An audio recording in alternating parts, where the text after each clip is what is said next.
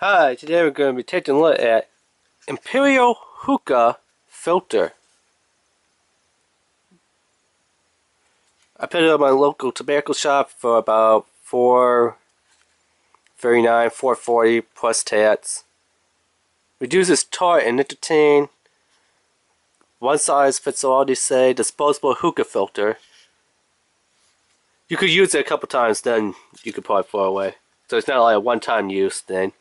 It's like maybe 3, 4, probably like 15 times, then you could throw away. Like it says instructions: insert nail end of filter inside hose port.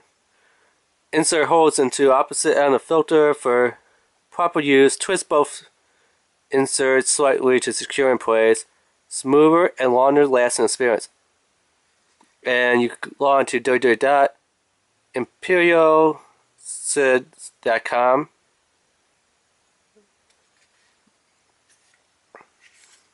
So yeah, let's open this up and take a look at it. Nothing in the box, just empty little box. So yeah, let's kind of get this out there. And here's how it looks. You kind of got this pan silver, which goes inside the stem. Well, not really the stem, but the top of the hookah.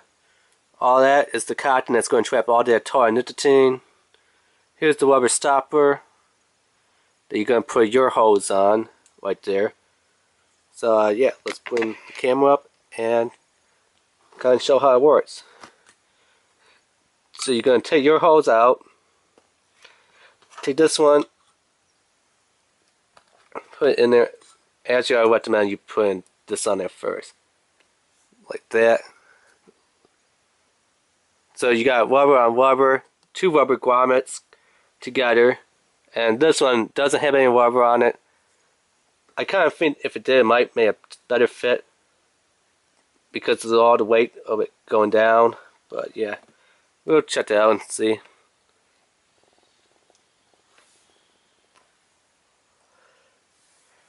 Actually, I might have to kind of hold this one up because it doesn't seem that it wants to stay. I recommend this bitter hookah, like a 4-mile. This one's just a tabletop hookah, but yeah.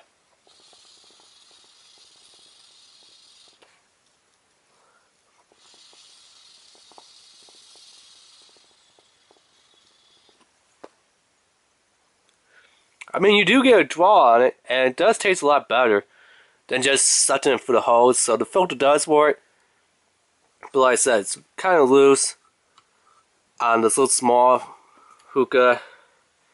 So definitely, if you have a big one that you put on a floor, and you know the base comes up to like maybe the height of a couch or something, or a coffee table, it'll probably work a lot better on that. But yeah, that has been the little review of the Imperial Hookah filter. Disposable hookah filter, I guess you could call it.